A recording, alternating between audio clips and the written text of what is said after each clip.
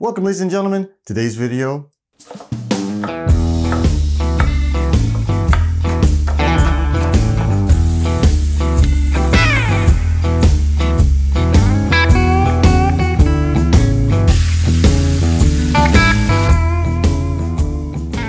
Blackened crab stuffed salmon.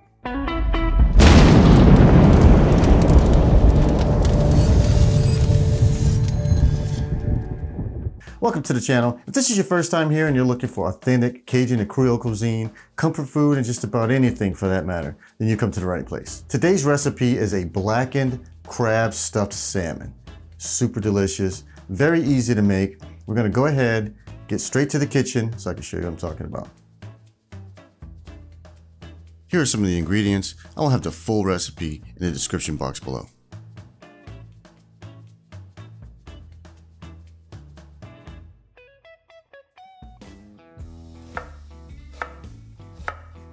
We're going to go ahead and get our vegetables prepped for this crab stuffing. Now it doesn't take much, so just make sure you follow the recipe and you'll be good to go.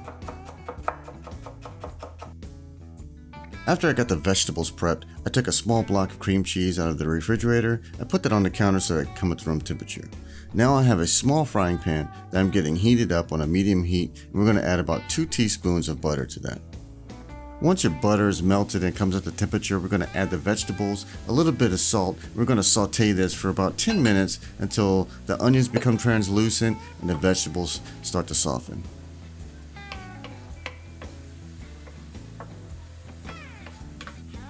Now we're going to add about 2 teaspoons of lemon zest. Then we'll take 2 cloves of garlic, put that through a garlic press. We'll saute that for another 2 minutes or so, just until that garlic becomes fragrant.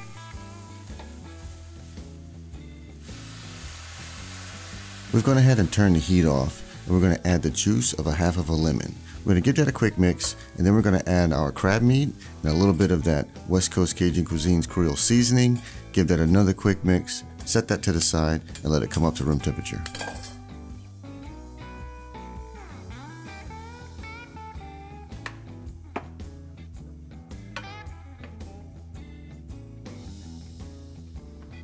Now it's time to get our salmon fillets prepped. Now I went ahead and patted them dry with a paper towel, and now I want to cut a little pocket in the center of these fillets for the crab stuffing to go into.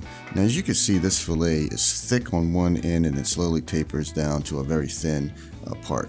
Now you can cut that thin part off, or I'm going to go ahead and leave it on. You just want to make sure that you cut that pocket in the thick part of the fillet. You want to stay in the center as much as possible, and you also want to make sure that you don't go all the way through and cut this fillet in half by accident. You just want a nice little pocket so that you can stuff that crab stuffing into.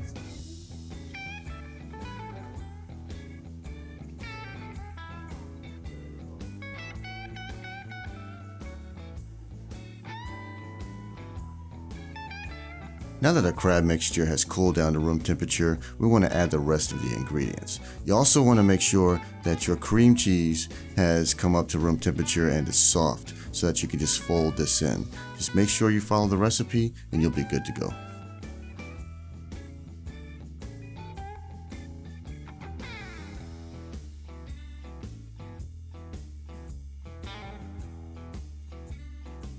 Now it's time to stuff the salmon. You want to make sure that you fill this pocket, but don't overfill it to where it will bust out of the flesh on the other side, the top, bottom, whatever. Just fill it up enough to where it kind of looks like what you see here.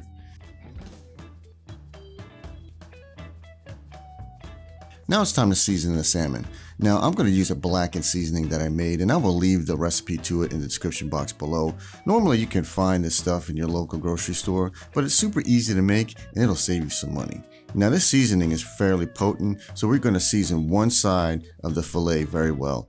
Now I have a cast iron skillet that I'm going to heat up on a medium-high heat. We're going to add a little bit of olive oil. Now I want to get my skillet up to a temperature of about 350 to 365. Then we're going to add our fillets seasoned side down and let them cook without touching them for at least 5 minutes.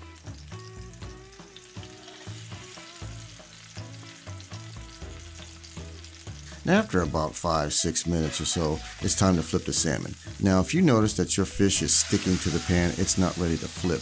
You want it to release from the pan freely without any force.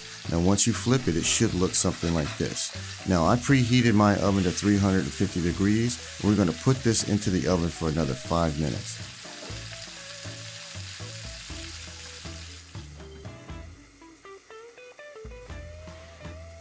After about 5 minutes, we're going to pull the skillet out of the oven and we're going to get ready to plate.